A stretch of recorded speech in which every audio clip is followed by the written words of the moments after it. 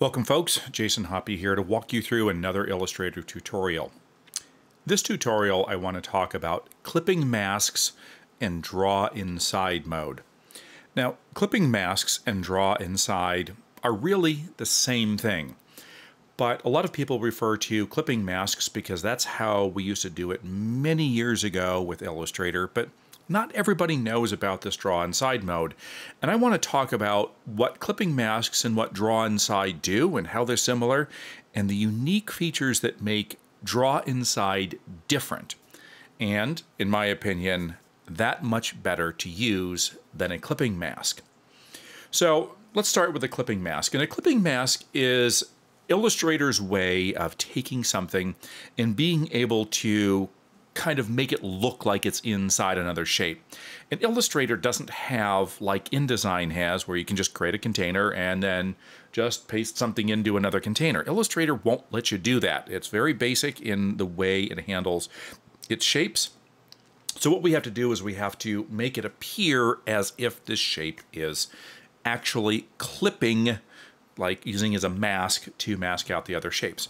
Now, just like you would go in and if you're going to frame some artwork, you'd buy a frame, and then of course you've got your glass that's inside the frame, and your artwork would go in behind the frame. So your frame would always be in front and your artwork would go behind.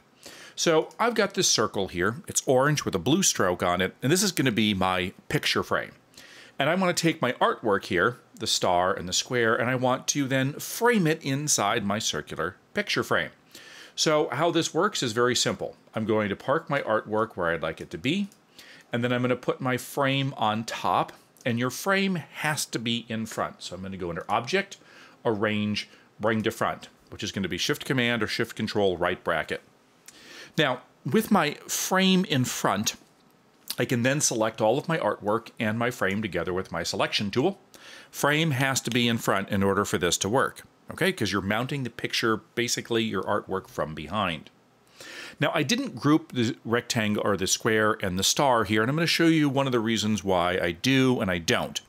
Okay, sometimes it's nice not to have your artwork grouped. Other times it's really helpful to have it grouped. I'm going to show you both ways. So with my artwork in back and my frame in front, I'm going to select all my content here. Object. I'm going to go down to Clipping Mask and choose Make. And when I make a clipping mask, you will see that my artwork will now be clipped inside that circle. However, what happens when you do a clipping mask is whatever fill or stroke or any other attributes that you have on your front frame, basically, I spent the time to make my frame look really good, you lose all those attributes. And that's a problem. Because so many times it's like, well, how do I go back in here and be able to then get my fill and stroke back? Well, if I simply select my now framed artwork, which we call a clipping mask, if I were to go in and select this entire, what we call a clipped group, and the reason why I call it a clipped group, because in my layers panel here, I'm going to open this up, and I'm going to open up this layer here, and you can see that this is a clipping group, a group of things that have been clipped together. I'm going to open that twirly here, and the way we read a clipping group is that the topmost object here, which is my circle or the ellipse, is my frame. And then you can see what's inside that frame or that clipped group. The frame is always on top, and the frame is always underlined, which means this is my frame that's framing everything else inside here. And we're going to come back to this layers panel here in a second. If I were to select my entire clip group, and I decide that I would like to apply a color to this, thinking that I'm going to apply that color back again to my entire frame, I do that and it adds orange to the entire frame, and it's like, okay, well, that's kind of weird. But look what it did in the layers panel. It added orange to the frame and all of my artwork in the frame here. So I'm going to undo that, and it's like, no, that's not what I want. What happens if I go in and put some stroke around it here? I do, and everything gets a stroke. It's like, okay, wait, that's not what I wanted to do. I want to isolate the frame from the objects inside, and you can, okay? So a couple different ways to do it. One way of doing it is paying attention to your control bar. Now, if you don't have your control bar up, this is something that Illustrator still has the control bar, but newer versions don't have it up when you open up Illustrator. So go under your view menu, sorry, under your window menu, And there's your control. As I tell people, you do not want to lose control. So with this control bar, I have the ability to see what's going on inside my clipping group. And up here with my content selected, I can see I'm in a clipping group. This first button right here says Edit the Clipping Path. This other one says Edit the Contents. But here's the trick. The Edit Clipping Path is selected by default, which means I would think that I could be able to go in and apply a stroke or a fill to my frame without applying it to the artwork. Well, yes and no. Here's the way you actually get to editing just your clipping path. What you have to do is you have to go back over and click on Edit the Contents button. And now you'll see my content, or my objects that are in there, are now editable. Then I have to go back to the Edit Clipping Path again, and now this has isolated it from everything else. I know, it's weird. So you go in, edit your contents, go back to edit your clipping path. You can now see that my frame is isolated, and now I can move that frame around, and you can see that artwork frame is going in and being able to be moved around here, and my artwork is staying in the same position. If I now go in and I apply a color to that, my artwork looks like it's in front of the frame, but it's still inside the frame, and it's like, okay, I put my frame in front, my artwork was behind, but when I create a clipping mask, I can now add color to the frame, and I can also add a stroke to that frame too. But funny enough, the stroke appears in front, but the fill appears behind. And it's like, okay, that's just all kind of weird and crazy. Yeah, it is, okay? It's different. It's not something that we're used to seeing. So that's how it works. Now, if I click off this whole thing and select it again, now my entire artwork is selected. So I'd have to go back into the clipping group here, edit the contents, and then come back and edit the path in order to isolate it, okay? And so that's one way of doing it. I actually like using the Layers panel. I like to select my entire content here. And here's the crazy thing. When you go to try to select it, do you see I'm clicking on basically my frame and my orange, and nothing's selecting here? For some reason, Illustrator doesn't understand, unless you go right to the very edge or select your artwork, that even though this is a filled shape, it doesn't get that you're trying to click on it. I know, something different. So here, if I'd like to go in and I would like to edit just the contents or just one piece of the artwork of the contents, using the Layers panel is going to be a whole lot easier to understand. Now, I love using the control bar to get into my content and get into my path here, but I'm also very well versed with this. So let's walk this through a little bit easier in the Layers panel to understand what's going on. When I select the entire content here, you'll notice that my clipping group, ellipse, path, and rectangle are all selected. And the reason why I know that is because each one has this little colored box, which I call a little crouton, next to it, okay? If I would like to isolate just the frame here, away from everything else, I'm going to come and I'm going to click on that target. And you'll notice that now only my artwork, only my frame is selected here, okay? So nothing else. I can change the fill and the stroke of my artwork. I can change the shape of this without manipulating the content in between, or inside, technically. If I want to just activate the star here, I'm going to go to the star here. I'm going to click on that and then click on that target and activate that and target that. And now I can rotate the star, I can scale it, I can change it, I can add a fill to that, I can add a stroke to that as well. Anything that I'd like to do, independent of everything else. Same with the rectangle, activate that, target the corner widgets, fill that with a different color, add a stroke to that as well if I'd like, and so on and so forth, by using the Layers panel. Okay?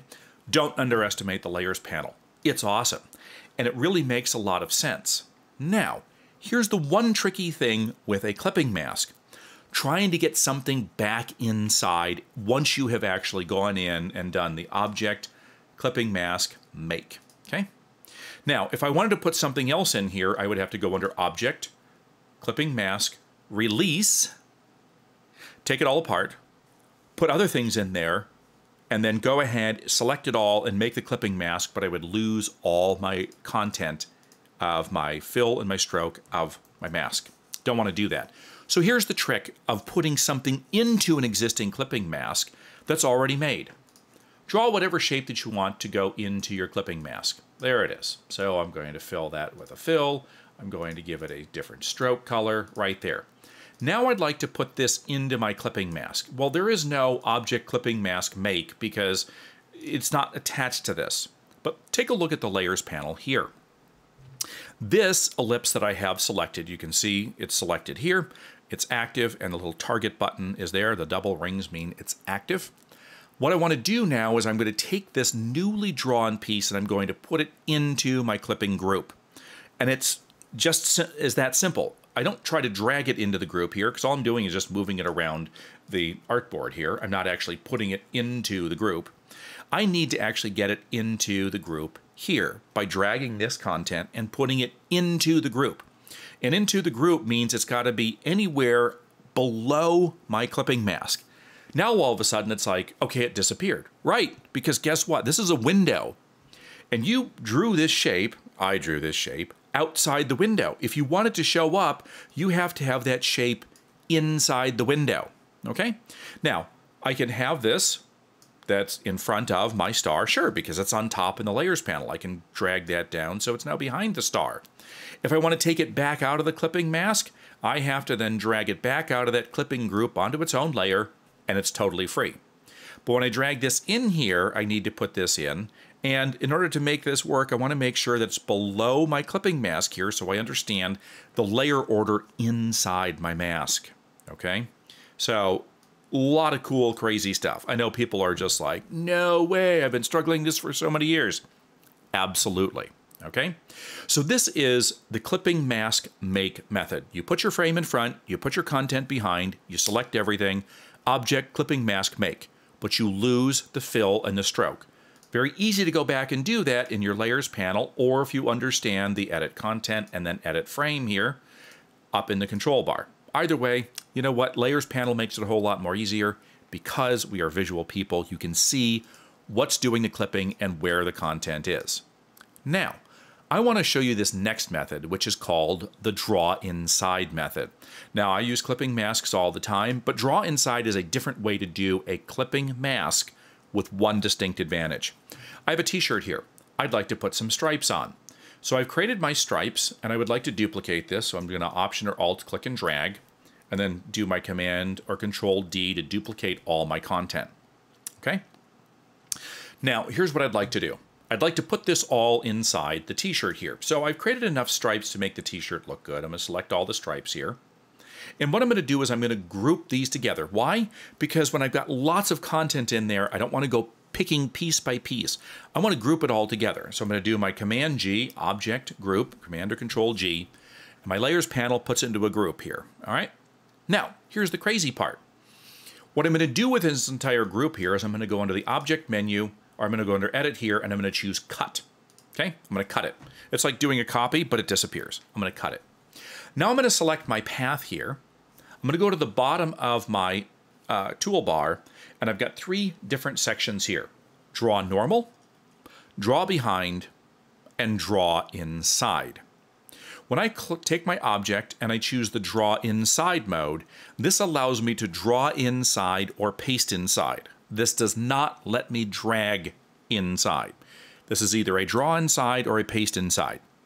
So now that I get my draw inside mode on my t-shirt, the object that I'd like to put the content in, you'll notice you get these little dotted lines, these little things. Well, it's kind of like a coupon, right? And what do you do with a coupon? You clip it. Clipping mask. I know, that's a different way to get to it. Okay? So, I've got my t-shirt, I have drawn my stripes, I cut my stripes out, I've selected my t-shirt, went into draw inside mode, and now I'm going to choose paste. And basically what I've done is I've pasted inside. Okay? And now you can see that I've got my group of items here, and this is why I grouped them all together so I don't have to move everything separately. And I can rotate and I can scale that entire group inside here, and I can get my content inside there. When I'm done, I go back to my toolbar, click on the Draw Normal mode, click off it, there's my content. Can I still access everything the same way that I access my clipping mask? Yes, because it's the same thing. Okay, it is also a clipping group, just like it shows here. I open it up and I can see that my t-shirt is my clipping path. Why did I group all those lines together? because it makes it a whole lot easier to target them at once instead of each and every individual path. Now remember, this is a layers panel, so you can always go in and you can always target each and every one of these rectangles separately if you need to. But the group just makes it that much easier to target. If I want to change the colors here, maybe make it a little bit lighter, a little bit darker, they're all grouped together, makes it super easy to edit. I click off it, I click back on my shirt right there, there's my clipping mask. Now, once you've gone through your draw inside mode, you'll notice that we've already drawn inside, and the draw inside button is no longer available. What happens if I want to put something inside this? Simple. I go and I draw something, if I'd like to put like a pocket in here. And in order to do this, I can't use the draw inside method again because I'm trying to draw inside my shirt and the draw inside is no longer done.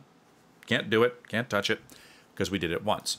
So again, I've got my rectangle here. Here's my clipping group. I'm going to drag that rectangle into the clipping group right there. I can't see it because it's outside my window. My window is my t-shirt, and I need to make sure, and I can then drop my little pocket right inside there and get that pocket inside. If I need to activate that pocket to change the color or to round the corners or do something, I can go back to my layers panel, click on that target, get a hold of it right there. Okay? Now, that's the cool part of this. Now, the difference between draw inside and clipping and doing a clipping mask here, the draw inside allows you to keep your artwork in your frame. Do you notice when I put my content in here, I didn't lose the color of the shirt or the border? But had I done my clipping mask by putting the shirt in front, the artwork behind, and then use my object clipping mask make, I would have lost all of the attributes of the shirt. Then I'd have to go back in, get the shirt, and reapply the attributes. So I love that. So I just want to show you the draw inside method again really quickly. So if I take a shape, and then I click on the draw inside method here, the draw inside method allows me to go in and draw inside. So what happens if I'd like to, make kind of like this circle be slightly darker? Well, I've got my draw inside mode. I'm going to pick a darker color, and I'm going to draw another circle because I can draw inside, all right? And you'll see whatever I draw inside allows me to literally draw inside. And I can draw anything that I want to. I can come back with lines, I can come back with a star as well, and I can change the color of that star. And everything that I do is drawn inside. And I can keep drawing while my draw inside is still active. But once I click off this, my draw inside is no longer active, and I will not be able to get back in there and draw inside again. Everything else would then have to be in the layers panel. But this is how I do a nice slip shadow on something. I go in, and if I'd like to do a nice little slip shadow here, I use my draw inside, I create my little slip shadow here, and then once I'm done, I go back to the draw normal mode, get back to the content here. I'm going to go back into my clipping group and my layers panel, be able to access by targeting any one of those items there, to be able to change the attributes, the size, or get rid of them. Absolutely. What the draw inside cannot do is that you cannot drag inside. So if I have a shape here and I have this shape, nope, wrong one. That was the flare tool. There we go. I have my shape. And if I use the draw inside method, I can't go in here and I can't have something out over here, okay, and try to drag this content in. I can't do that. Okay, this is draw inside or paste inside. It is not drag inside. If I'd like this, I would need to copy this and then paste it inside of here, and then I can get that in there if I want to. But I can't just simply drag when this is in my draw inside mode. Once you do the draw inside mode, you're done. Once you exit that, you can't get back to it, okay? How do you get back to the draw inside mode? Well, you go back under your object menu, clipping mask, and you're going to release the clipping mask. Once you release the clipping mask, that draw inside will work again. Pretty sweet. One last thing about pasting inside or drawing inside multiple objects. Putting something in text. I'd like to take this kind of quick little brush tool that I had done with this kind of graffiti look, and I want to put it inside my text. The problem is that when I go and I put it inside my text, and by the way, I outlined this text, took my text, and I went under Type menu, and I chose Create Outlines right there. It's grayed out because I've already created it in Outlines. If I select all my text, you'll notice that the Draw Inside method is not available. And the reason why is because these are multiple shapes. Draw Inside only works on one shape. So you think, oh, I'm going to group these together. Absolutely not. Doesn't work. Grouping them together is just taking 4 shapes and putting them into a group. It's still 4 shapes. Here, I'll show you. I've just grouped them all together, okay? Still won't let me do the draw inside mode. So in order to make this draw inside available, what you have to do is you have to turn this into one shape. And to turn this into one shape, we're going to go into the Object menu and choose Compound Path.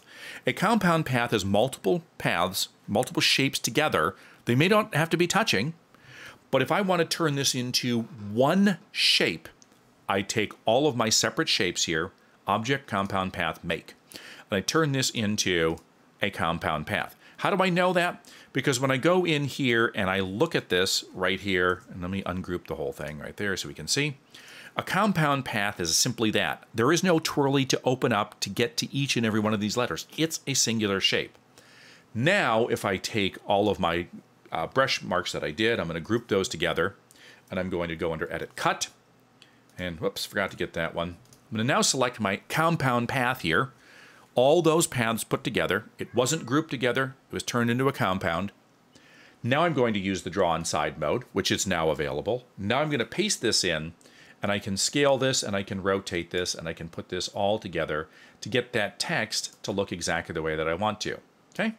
Once I click on the Draw Normal mode right there, I cannot get back into this using the Draw Inside mode, but I can go into my Layers panel, and I can get a hold of either my clipping mask, my frame that I use to frame the whole thing, and then my group of items here. There's my entire group, and I can drill down inside the group in order to get each and every one of these, and I could target each one of these.